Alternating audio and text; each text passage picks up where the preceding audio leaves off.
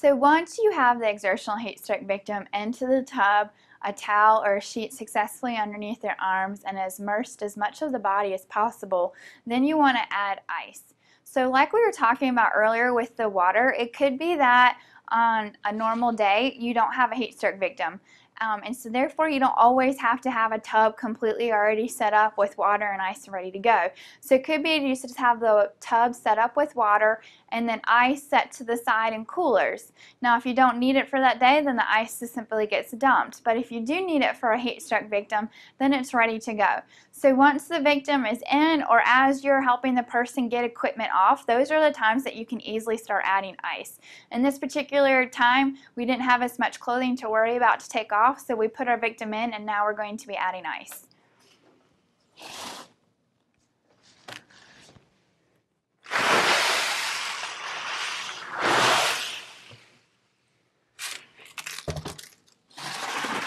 So you want to keep adding ice. You can see we have it on top, all right, but we don't have it completely filling the top. So our goal is to always make the water as cold as possible. Hopefully you can start with water that's already cool.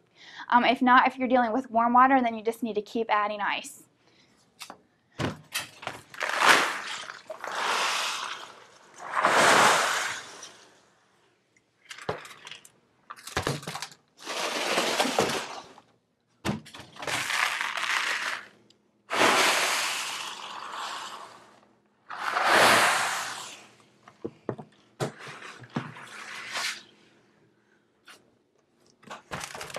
So you can see we now have ice completely covering the top, and as cold water immersion continues, you want to keep adding ice so that there's always some that is floating on the top. That's going to hopefully ensure, without measuring the temperature of the water, because that's not worth our efficient time, to try to make sure that the water is as cold as possible at all times.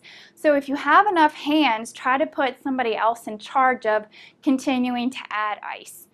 But once you have ice floating on the top, your goal is to then start circulating water. Now, it could be that you have a nice paddle handy because you are prepared for an exertional heat stroke, or you could simply just use your hand and circulate the water.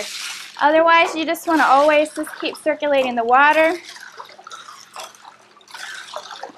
just like this, almost as if you're just stirring some water. And that way, the cold water continues to circulate around the person. And then as needed, you would continue to add ice to make sure that the water stays cool. On a hot day, it won't be unusual for the water to be warm or for your victim to also be dispersing heat, because that's your goal, to be removing heat from the body and out into the water.